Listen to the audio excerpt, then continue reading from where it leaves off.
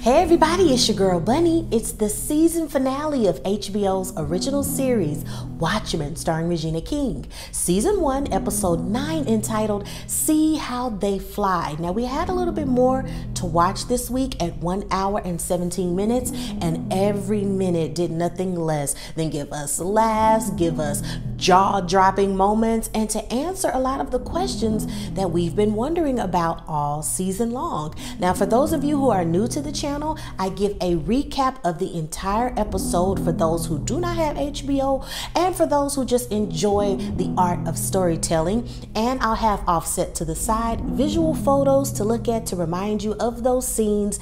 And at the end, I give the review and the recaps, and we start the conversations about the episode. Okay, that's all coming up next.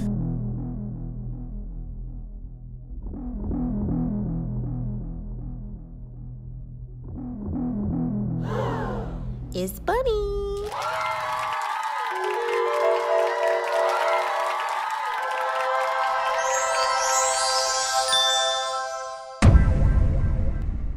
Just like all of the other episodes for this season, at the beginning of each episode, we see the word watchman that gives us a visual interpretation and an emotion about what to feel about this particular episode. So we see the word watchman on a movie time slate, and we hear action. Then we hear the vocals of Adrian saying, well, hello, Robert. It's January 21st, 1993. Congratulations, resident Redford. And he goes into that same speech, into that same dialogue that we saw on the tape that Wade watched from 7th Cavalry. And as he's doing that, we see a staff of people that are controlling the camera, showing him cue cards, reminding him about what to say. We have him reciting those things. And as he's speaking, we hear someone with an accidental cough during a take. And Adrian says, okay, let's do that over. So as they're preparing for another take, the camera pans out and we see he has a staff full of people cleaning the area, taking out the trash, and we see a housekeeping lady go into his office. And as she goes into the office, we can see that she's not there just to clean up. She has a mission and she's in there for something very specific. She sits down at the computer and she enters in a password, and there is a vault that is behind her that contains several different test tubes of specimen. And when she goes into it, she pulls one out that says 2346. She puts in lotion to fill back in or contaminate it in such a way that if someone were to look at this, it doesn't look like anything's been taken out, doesn't look like it's been tampered with, and she places it back into the vault. She has her own vial that is inside a particular case that she's brought into the office. She takes that tube, she inserts it into an injection gun, and as she's preparing to do this, she is reciting fighting inspirational quotes that are from the Wu-Tang. Now, if you are familiar with not only the rap group Wu-Tang Clan, you're familiar with the Asian stories and the war tales of the Wu-Tang Clan and how they were no longer under the enslavement of a different tribe. But it's a long story about that. But she's reciting that to give her inspiration as she's preparing to insert herself. She sits back in the chair and she injects herself with something, and we can know that this is probably sperm. And she says, F you, to the person who is holding those things, which is Adrian. We fast forward more into time and 2008, and we see a short figure in the snow, wrapped up, walking up to Adrian's door, banging on the front door. Adrian opens the door with his robe and he kind of covers himself and he says, hey, I don't appreciate fans coming up here, and I don't do the signed autograph thing. And we hear a mumble of says, what? And the person takes off the mask, and we can see that it is who we know as Lady True. And she says, look, I know that you killed millions of people by dropping a giant squid. And he's just like, That's crazy. I don't know why you would think that. And she lets him know that I know what you did. I'm the smartest person in the world. And I just came to say thank you for all of your hard work. And I don't think people recognize what you did. And I just wanted to let you know that I just appreciated it. I think it was very smart. And then he says, oh, come on in. And he welcomes her in to get a hot beverage. When they sit down, they kind of walk in. She's looking at everything around her, and she sees the device that's dropping all of the squid. And she says, well, you're still doing that. And she says, well, how do you know where to drop it? And he says, well, I don't have a particular place. I kind of just let it fall wherever it does. And it just keeps people in line. She said, that was a great idea. And it was awesome when you did it. But it's the same thing over and over again. It's a rerun. And he says, it's a what? She says, it's a rerun, just smaller. What we need to do is we need to do something that has an even larger capacity. What if I told you that I could actually obtain and get every weapon known to mankind? He's like, well, you can't do that. I mean, if I couldn't do it, no one could. And, you know, you can't either. And she says, well, I know I can't. That's why we need someone special. And she mentions Dr. Manhattan, that he has the powers, he has the things that we need in order to get this done. And I know that he's not on Mars. I know that's a decoy. With my technology and with my smarts, I have had devices that pick up signals from his frequencies, from his radiation to ping where he is. And we know that he's on a moon. We know that he's there. And with my satellite, with a certain amount of hours, certain amount of days, certain amount of years, that satellite will rotate around that and take a snapshot. And Adrian says, you know, that's great and everything, but okay, you have all of that technology, it circumferences around, and, you know, you have a photo. What are you going to do with that? You know, sell it to tabloids? You know, that's awesome, but what is that going to do? And she says that it's not just a photo, but it's going to let me know his exact location. And once I know his exact location, I can get him, and my plan is to get him and absorb his powers. And of course, Adrian's ears opens because he wants to know what are the details. And he has this look like, please go further. Lady True says, I want to do what Dr. Manhattan should have done. I want to provide clean water, no war, just to do all of those things. And all that I need is from you $42 billion. And Adrian kind of gives her this look like, what makes you think that I'm going to give you any money or that I'm going to help you, you know? And she says, well, because I'm your daughter. I am 2346. This vault that you have behind you, this photo of Alexander the Great, yeah, you're one of those people where you want to collect your greatness. You want your destiny or your longevity of who you are to just be in a vow and just admired, and your wowness is just in this tube. And my mother, Beyond, made sure to obtain some of that greatness. So, you know, I'm your daughter. And Adrian said, you know, I was able to build a lot from nothing, even though my parents had the capacity to help me, but I built greatness from nothing. So you obtained something that not only belonged to you, but you got the greatness by stealing. So with that being said, you are not my daughter. You are 2346, and I give you 0. And you can already tell that Lady Truth has that look of, oh, really? Then cut further into time where Adrian, he is still in that prison cell. He still he's placed on his uniform now, and he seems to be watching his clock and waiting for something specifically to happen. And then we hear a rumble and we see the cell shaking, and he looks out of the window and we see this beautiful large ship. And we don't know where this ship is coming from, who it is, but we can make a guess that it's Lady True. But why? So he gets ready, he looks out that window, and he pulls the floorboard up, and he has the horseshoe so we can know that he's used that horseshoe to tunnel his way out of the prison. As he goes through the tunnel, he comes back out of the surface, and we see that it is the masked clone that has the gun and says, "Wait, I can't let you go. You can't escape."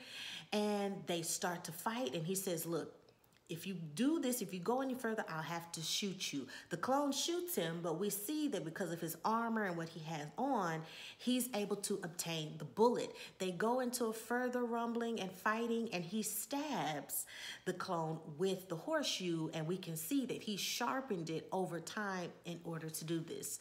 And there's a monologue moment where the clone says, "Why did you make me wear a mask?" And Adrian explains that he needed that nemesis. He needed that presence of someone that was the enemy to keep him going, to keep that mask sort of vendetta of him being the enemy so he could work harder to get out. And he dies. And as they see that this person has been defeated, the rest of the clones line up and they congratulate him, saying that, you know, "Goodbye, master, goodbye, master." And they're all lining up, and he has this look of, finally, I'm getting out of here. And we have a female clone that places the last piece of his vigilante costume with the golden band, crown, the golden crown, places it on there, and he gets onto the ship. When he gets onto the ship, it takes off extremely fast. It catapults. And we hear this voice say, "Please get into this chamber area. You will be going through a very high, intense flight. Make sure that you stand in this, because in the next few steps, this will help you with starvation, nausea, and possible episodes of being delirious, being in space." So before he gets into this chamber, he notices outside that we see that on that planet, on that area, that he spelled out, "Save me, daughter." So that emphasis of daughter is the point of desperation, finally saying and sending that signal of daughter, like, you know, maybe I'm accepting you as daughter now and just help me. So we know that with that specific word, maybe that was the spark in order for Lady True to help him get out of that situation. Because remember, she's been sending those satellites going around and going around, getting those photos. So he used those clones to spell out those words. He gets into the chamber, and then we see this golden fluid trap him into this mold. So we saw a few episodes back that Lady True had this statuesque formation of Adrian. So we know, and we can conclude, because we already thought that, but we can conclude that she used this to control Adrian in order to keep him in certain places. When he gets to the destination, as he's getting there, Lady True meets up with Beyond, and she says that when he comes to, he might say some things. And Beyond looks Lady True in the eyes, and she says, "I'm your mother." And Lady True has this look of fear, like, wow, she's smarter than I thought. How did she figure that out? But she doesn't have time to analyze and talk with Beyond about that. But when Adrian is coming down the hall with her staff, you see the gold embodiment that's kept him trapped for so long, and it's melting, and the staff is wiping him down. And Lady True walks up to Adrian with water and says, "I know that you're dehydrated, you're very thirsty. And I know you can barely speak and barely move." And Adrian is gasping for air and slowly getting his motions back and trying to speak, and he's swallowing the water. And Lady True tells him, "You know, it was amazing that after all this time you put the word daughter, that you know, I gotta admit, it felt great being acknowledged, that you finally acknowledged me. I can't even imagine what you did in order to put all of those bodies together and to spell that out. And she's giving this tone of, wow, you finally needed me, and I could care less about what you went through in order to do that, but you're here now and you're coming to. So Adrian, with air, is gasping and telling her that Dr. Manhattan, he's on Earth, living as human. And she says, oh, I already know about that. And there's something that we're going to do about that. In less than 1 hour, I'm going to absorb all of Dr. Manhattan's powers, and I'm going to do what I need to do. And Adrian is just like, what? What are you going to do? You know, he's just like, he can barely speak, and there's only so much that he can say. And as he's doing that, he sees Beyond next to him, and he's looking at her because he sees an essence of somebody that he knew or somebody that he worked with in the past. And she says, oh, meet Beyond. And he says, you cloned your mother? And she says to Beyond, I told you, and I wanted to warn you just in case he would have said something. So it's this very awkward scene, and Beyond coming to the realization of actually seeing Adrian now in the flesh. Adrian sees everything that Lady True's been up to. He sees the capsule. He sees it, and he's just like, wow, it's beautiful. He can't believe that she's built the millennial clock, that she's developed this vessel to absorb Dr. Manhattan's powers. And she tells him, well, you know, you need something on that's a little bit more suitable. And he takes off that costume and she puts him in a suit. We then see her and her squad. You know, they all in the Jeeps. They are pulling up to the area where the phone booth was. And we see the gentleman at the newsstand, and he's looking at everybody get out of these SUVs. And he says, Lady True, you know, I can't believe it's you, alive in the flesh. And she says, well, you know, do you have my newspapers? I need all my newspapers, and enjoy what you see, because I won't be in the flesh or like this too much longer. And she walks off, and she tells Ben, the time's capsule, let's go. And she takes her staff with her a little bit down the ways. And Adrian, he looks at the paper and he says, Robert Redford is still president? And he's looking at the newspaper like, I can't believe this. And the gentleman at the newsstand shouts out to the guy from The Wire, and he says, you know who you look like? And Adrian's just like, no, who? Not, like gloating, just waiting on the answer. The guy at the newsstand says, you know, you look like Ozymandias, you know, kind of a little bit, but, you know, maybe you could do him or do impressions in something like at a birthday party. But, you know, and Adrian brushes that off, and he's just like, well, you know, what have people been saying about him throughout the years? And he tells them, you know, it's been like 10 years and nobody even cares anymore. But what I heard was that he went crazy and he just walked into a jungle and he ain't been back since. And Adrian says, well, no, what I heard was that he was actually on the moon of Jupiter and he quietly was going insane. And the news guy was just like, oh, okay, yeah, because he's trying to figure out why this strange guy is being so defensive. And as they're talking, they feel this rumble, and they start to feel things shake, and they look up into the sky, and they can see Lady True's device, this vessel to absorb all of this energy.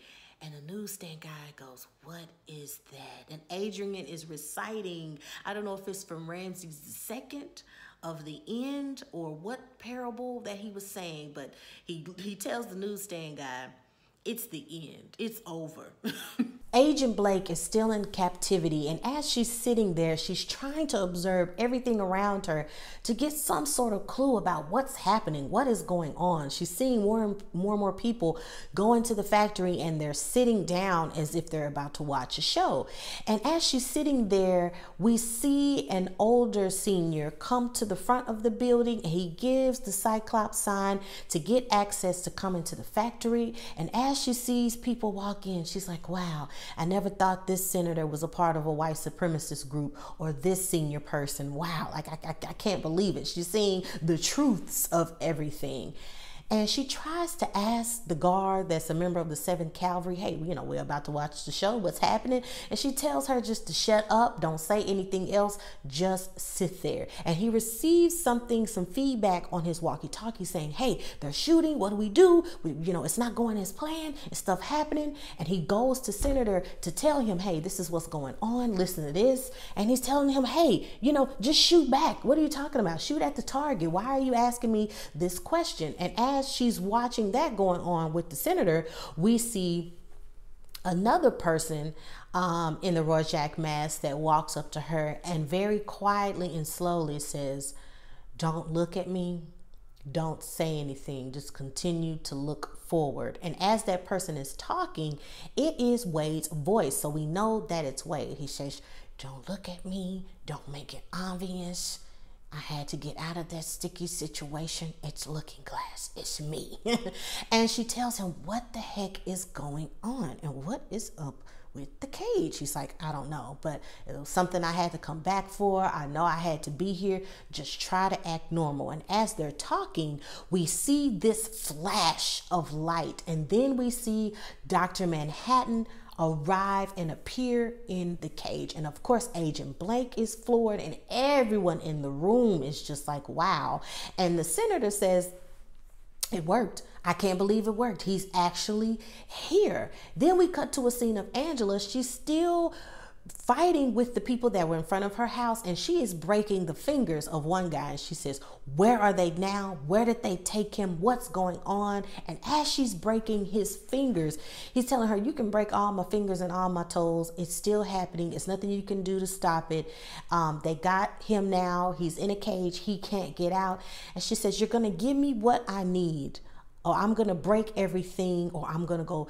The next thing is breaking your teeth. So I need to know what's going on. Senator Kane, he's addressing the audience and telling them, wow, 34 years ago, this Adrian Veidt, he dropped this monster on everybody, and it changed everybody's ways of thinking. Instead of us getting the power that we needed, he made people say, I'm sorry, and they apologize to people. Now you have cops that are masking, and it's just throwing off the confusion and us taking power on both sides. And there was just so much that he did wrong. And as he's speaking, we see this audience of white supremacists and senators and all of these people who are sitting there watching him make this speech. And as he's talking, we see that Angela clearly broke enough fingers and toes and teeth to get some information, because she is making her way up to this building and she is shooting her way through. And Senator continues to speak, and he says, that day of the white night, we went through that process, and Michael, instead of being in Tulsa, he gives me a call from Mexico.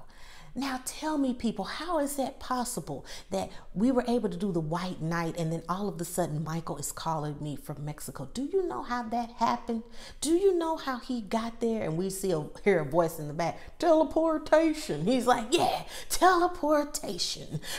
Now, how was that done? He goes on to continue and say, well, we finally have what we need in this cage. He's surrounded by the batteries that we were able to contain, and now he can't get out. He cannot get out of this situation. Someone that's supposed to be a god, now he can't move, and we control him, and we're going to take his power and we're going to do what he was supposed to do. And the audience is clapping and they're admiring everything that he's saying.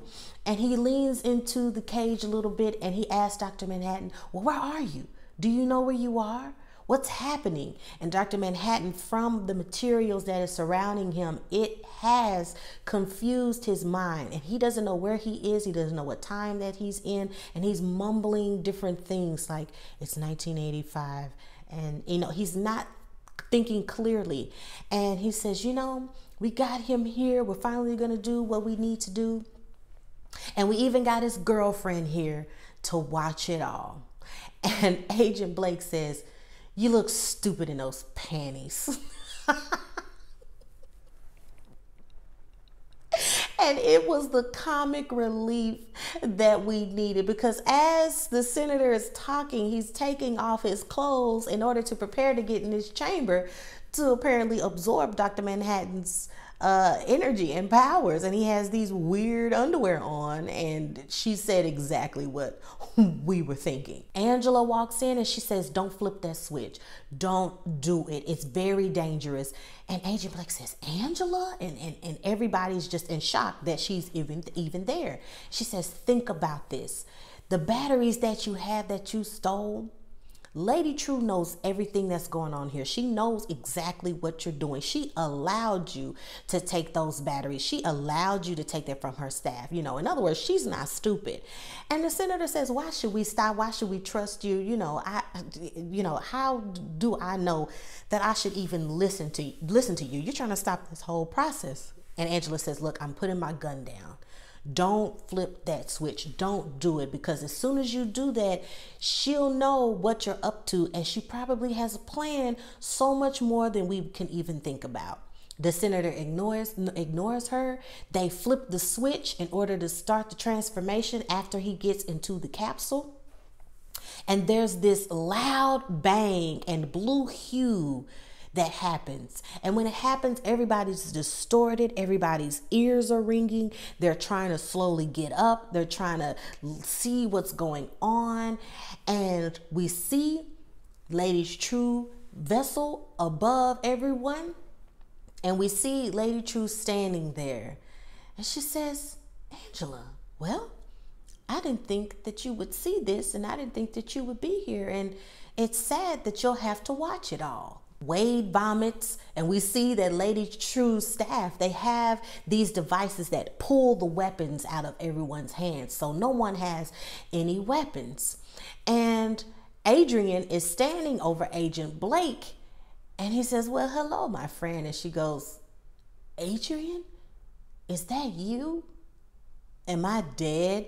And he goes, no, you're not dead. But the night is still young. Lady True walks over to that white supremacy audience and she does the slow clap. Wow.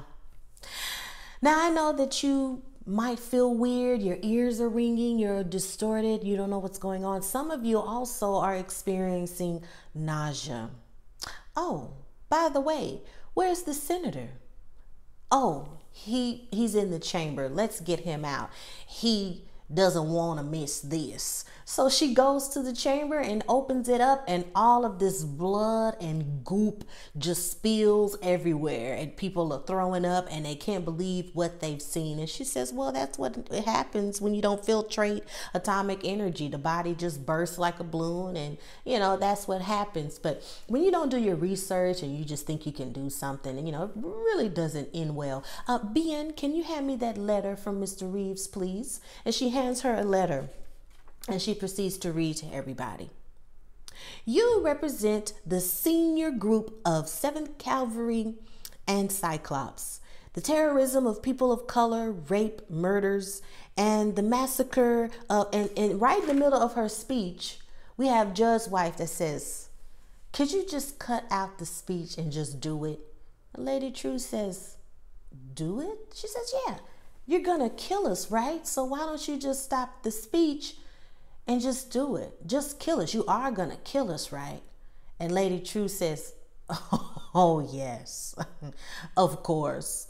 Yes, I'm going to kill you. And she gets this device. She walks over to it, and people are slowly starting to get up like, whoa, she might want to die, but I don't want to die. And they're slowly getting up. But before anybody can get up, she gets this device and pulverizes everybody, and they disappear, and they are out of there. They are gone. And Angela, Agent Blake, and Wade, they are seeing that she's not going to have anything stop her and what she's trying to do, even if that means killing everybody at once or anybody that doesn't agree with her, which is very dangerous. Dr. Manhattan is still out of it. He really can't put 2 and 2 together, but he looks down and he sees that puddle of blood from the senator, and he leans over to touch it. And when he touches it, it teleports Angela, Agent Blake, and Wade back to Adrian's office. And Wade vomits again. And Agent Blake says, what happened? And Adrian's telling her that he's teleported us to my office. And Agent Blake is just like, well, why is he teleporting us to his office? That doesn't make any sense. We can't help from here. And Adrian said he's done it to save the day. Of course. Angela is pleading with Dr. Manhattan. What do you want me to do? What is happening? What are you thinking? And different things that he's saying, he's still mumbling and out of it. And he's telling her what's surrounding me, this material, it's allowing me to stay really confused. And I can't put my mind together where I am. And Angela says, you know, you sent everybody else away and you sent them somewhere else. Why didn't you send me if that's the case? And he says, because when I die, I don't want to be alone. And they lock eyes and they share this moment. And he says, right now I'm living in every moment that we were together. And he says, whatever you do, don't touch the light. Don't come near this area, and you have to leave. It's very dangerous. And Angela is just pleading with him, no, fight. Please don't leave. Try to get out. And he's just looking at her helpless in the situation. We see Adrian, Agent Blake, and Wade, and Adrian is typing in some stuff into the wall, and he's asking Wade, hey, how many weeks ago was it? How long ago was it where you saw the squid, the rain of squid? And Wade is just like, oh, 3 weeks ago, because he knows, because he has that trauma from all the other things that have happened in his life. So he knows the last time the squid fell. And he says, okay, 3 weeks ago. And he's typing stuff in. And Wade goes into his monologue like, Adrian, you killed blah, blah, blah, so many people. And you had people with traumatic experiences. And you're still dropping squig. And how long did you know? And Agent Blake knows about the details. And he's like, you knew? Adrian, did you know that? And Adrian's just like, look, you're distracting me with all of that, and I'm really trying to think. Now is not the time to discuss all of that. So I can go ahead and configure and do what I need to do in order to help out this situation and to help our friends. Lady True, she already started her countdown to absorb Dr. Manhattan's energy, and we see the diagram showing all of the power slowly diffusing in this apparatus so she can absorb it. And he's telling Angela, you have to move away. You have to move away. There's nothing you can do. I can't fight this. It's going to happen. And Angela is in tears. There's nothing that she can do. And there is a huge blast.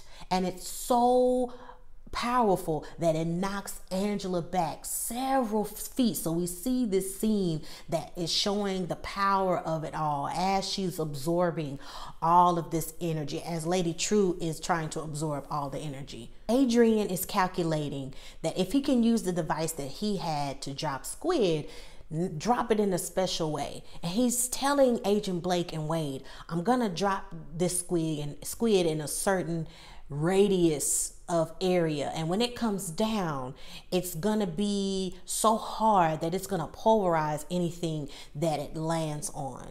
And I hope that nobody's in that certain radius that y'all love, because they're gonna die.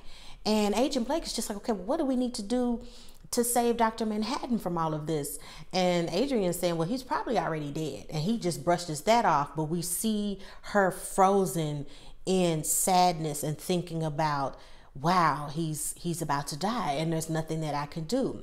And Adrian says, all right, we need to warn whoever is down there in any way that we know how, because it's happening and I'm about to drop these squid.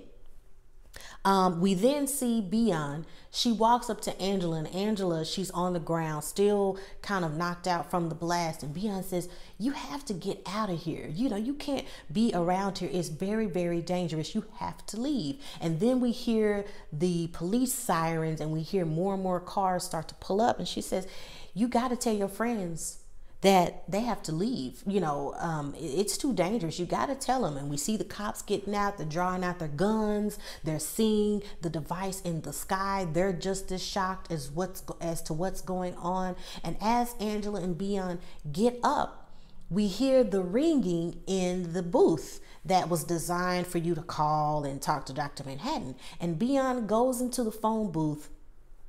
She hears the ringing, she picks it up, and she looks at Angela and says, well, it's for you.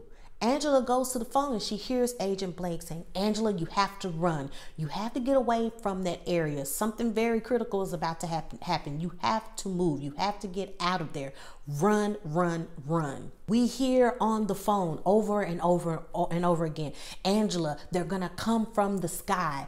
Get away. Get in a safe place. She hangs up the phone and Lady True is still in her vessel preparing to absorb all of this power that's been collected from Dr. Manhattan. And we see slowly that the squid are coming down very hard, and whatever it lands on, it's just going straight through it.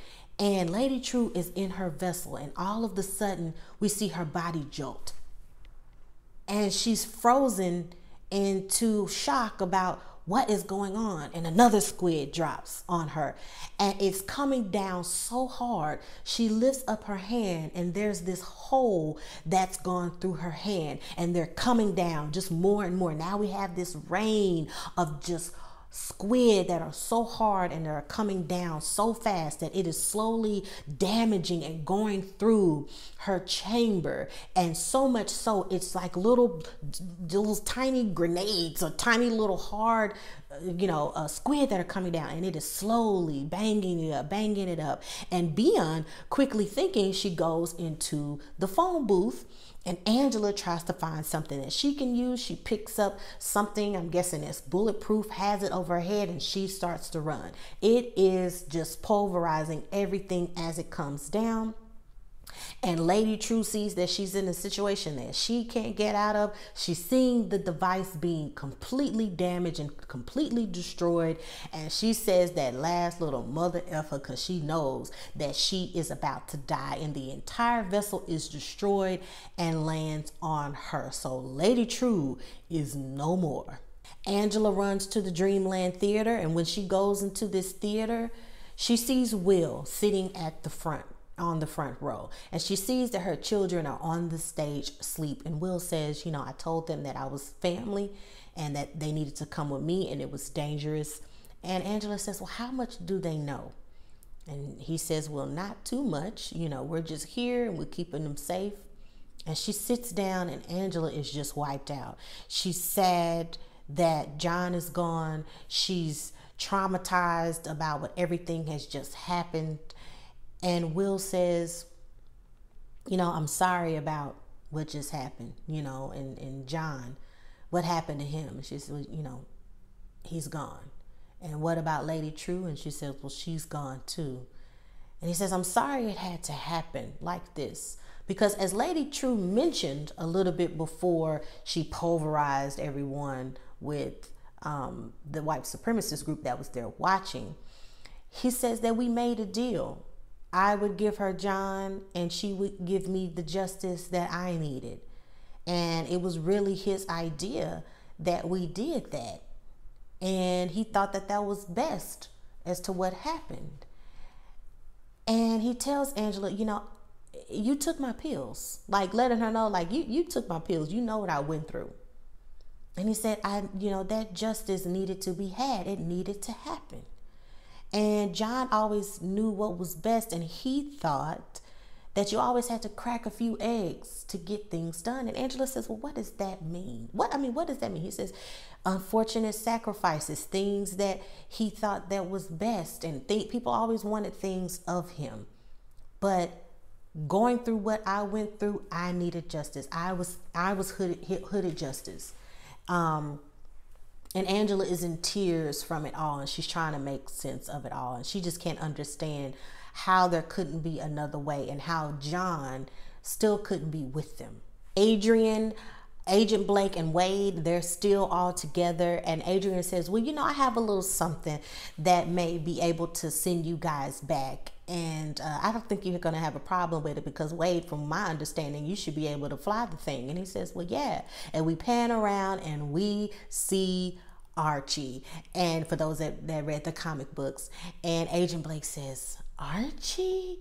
And something in me was just like, hey, oh, Archie, and then, I'm thinking, From a sitcom. Oh, it's Archie. Oh my goodness, it's Archie. But for those of you who read the comic books, that was a very exciting moment to see it. And she's just like shocked that he still has it. Agent Blake, she tells Adrian, you're coming with us. He's like, oh no, I'll just stay here. I'm not coming with you guys. She goes, no. You killed millions of people, sir. You are under arrest. And Adrian's just like, I just helped save humanity. Like, what are you talking about? You arrest me, I guess you're gonna arrest the president and all these other people. She's like, yeah, we can arrest them too, but you're coming with us. You are under arrest. And Adrian says, I can't believe, and you have the audacity, and I've done this, and I've saved this. And Wade just knocks him out and just stops his monologue and what he's saying in his rant. And they start to pick him up and I guess load him into Archie, and he's under arrest. Angela, she's come to terms that she would like Will to stay with her, and she says a few days, but we have this inclination that it'll be more than that. But she takes everybody before they get home to the bakery, and not only do they go to the bakery, she shows the children the secret area, the coded area where she keeps the Sister Night outfit, where she keeps all of her trusted and locked up information. And Topher, he looks up at the vigilante costume, fully indulged, not scared, but more intrigued by what he's seeing. And they share eye contact, and it's kind of the understanding when like, yeah, that's me. That's what mommy really does. And then they head home. They're all loading into the house. We see her tuck in Topher. We see Will come in, and he talks with her, and he's looking around at the mess. And he's like, well, do you need a little help cleaning up? She says, no, I got it. Just get comfortable. It's been a long day. We'll talk about more stuff tomorrow. She starts to clean up, and she sees the eggs that were dropped when John was making the omelet. And he says, oh, watch out for the eggs. And she catches the eggs and throws them down. She's remembering that day and how the eggs got on the floor in the first place. And as she's cleaning up, she picks up the egg crate and she sees that there's one sole egg that's left in there.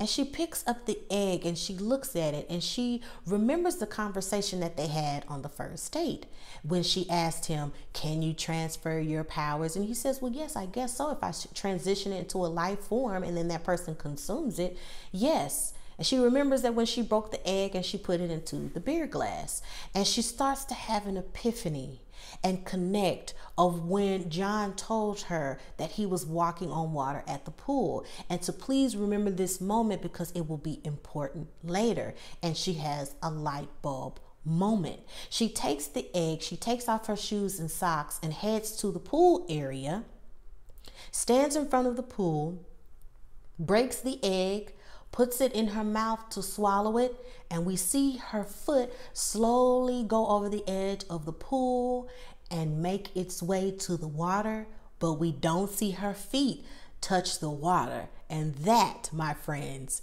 is the end of the episode.